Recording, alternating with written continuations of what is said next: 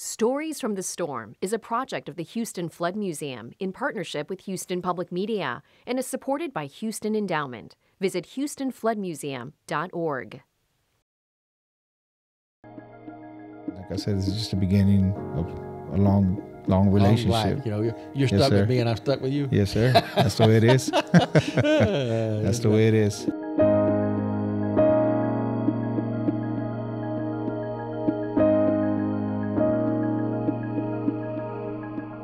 I don't know if you're aware how Pastor's Army got started or not. We were doing the food distribution and just going out in the community, and all of the product that we gave away, the food, the water, the clothes, it just voluntarily donated to us. We're the largest nonprofit, faith-based distribution center in the Houston area. Eventually, we began to set up a network of people going out, and that's where you got involved. I was reaching out for some help.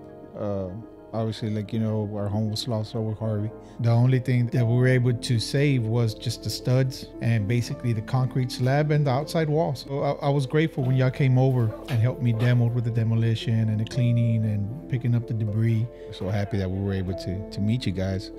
Unfortunately, under this circumstance, but Yeah, right. Right. Well, out of adversity comes opportunity. It seems like we're not going away anywhere soon. So So unfortunately, this is a catastrophe that's going to last for a lot of years, a lifetime, for a lot of years, and the impact it has made upon your family has been long range. Yes. And it's going to change your life forever. And so you and your family, with your daughter Mia and her physical condition, what's she diagnosed with? She has a childhood cancer. It's leukemia, a type of leukemia. It's called acute lymphoblast leukemia, and high risk.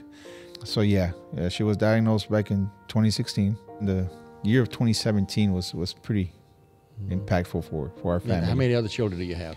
It's a total of six. 6. Our lifelong dream home. Yes. That we had sacrificed a lot for. We just lost it in a heartbeat. But in the long run, if we can come alongside of each other as we're doing now, we're developing friendships, we're developing camaraderie that's just unreal. It's unreal. Yes, we wouldn't have met probably in any other way.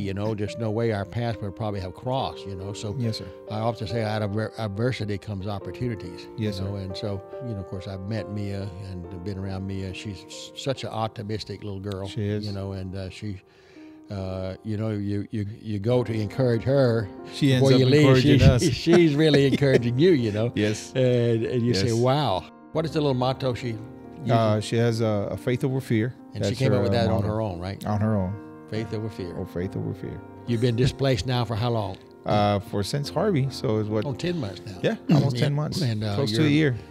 You can't ever go back. Nothing's Yes, ever the same when you go back. We want to just be sure that we can continue to contribute as long as we have facilities and abilities. It's just been amazing to watch that happen. For some reason, I think this is just the beginning for Pastor's Army. I'm not interested in being an icon in the community. I want to be a presence that makes people know that we're here for a reason. And so getting acquainted with you is one of the highlights of being able to accomplish that. And when people have a mind and a will to do things, we find a way to do it. Yes, sir.